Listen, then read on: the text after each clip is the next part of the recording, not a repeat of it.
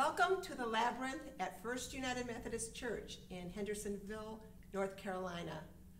We are going to give a short presentation on what a labyrinth is, the history of the labyrinth, and most importantly, how to walk one.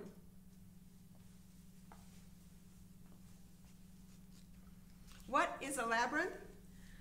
A labyrinth is a spiritual tool for prayer and meditation involving the walking or experiencing of a designed path which leads to a center and back out again.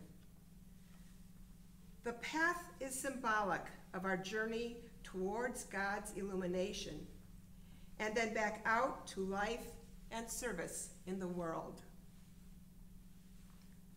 Labyrinths are metaphors to our lives.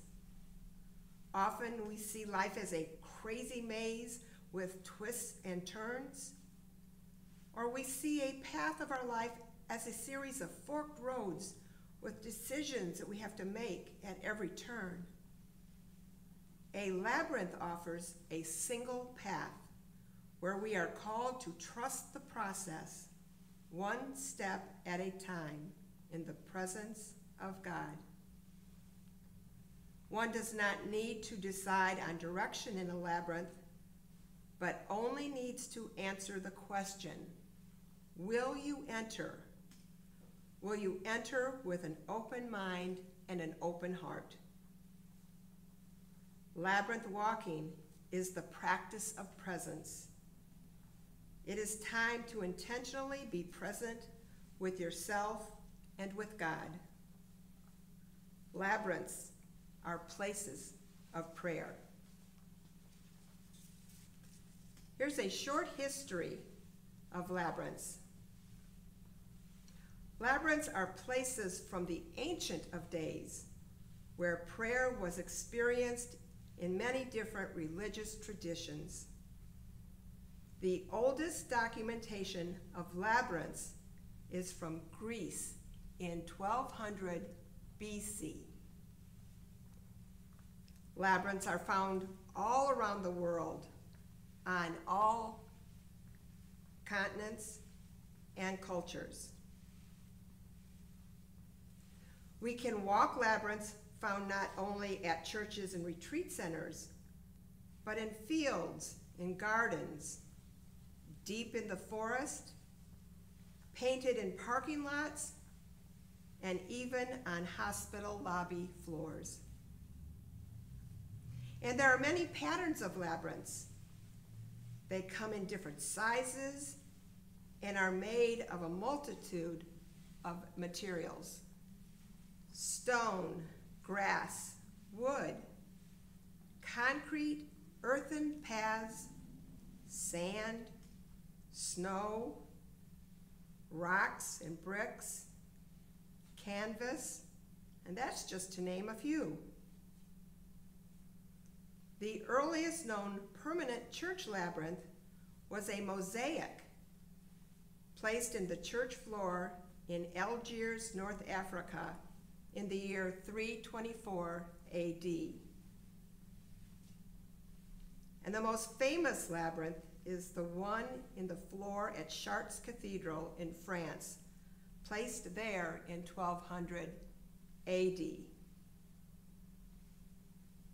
And they haven't stopped. There are over 100,000 labyrinths still on all parts of the world. And now what you're really interested in is how to walk a labyrinth. There are many ways to walk one. In fact, they are as unique as each person who comes to walk. There is no right or wrong way to experience a labyrinth. The opportunity is also open to your own creative response to the experience. But if this is your first time hearing about a labyrinth, or you're about to walk it, let me give you a few suggested steps for your first walk. When you arrive at the labyrinth, pause at the opening and pray for awareness of God's presence. You are about to pray, and God will be with you. Then begin to walk intentionally in prayer, following the path before you. Be aware of your rhythms, your breath, your steps, your pace, even how you move. And as you're walking inward, empty yourself, relax, and release your concerns. Be with God. And as you reach the center, stay a while. Pause. Pray. Listen. Be. And when you are ready, turn and walk out the way you walked in, following the path before you again, one step at a time.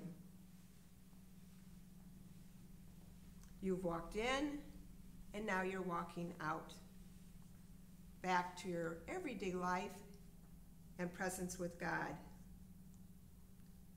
Most importantly, as you end, be thankful for God's presence in your life and in this world.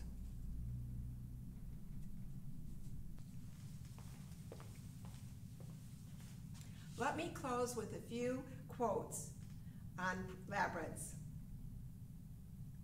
On the labyrinth, as in life, there are no wrong turnings, only paths we had not known that we were meant to walk. T.S. Eliot said, "We shall not cease from exploration, and in the end of all our exploring, we'll arrive where we started and know that place for the first time." And Psalm 16:11, "You show me the path of life. In your presence there is fullness of joy." Amen.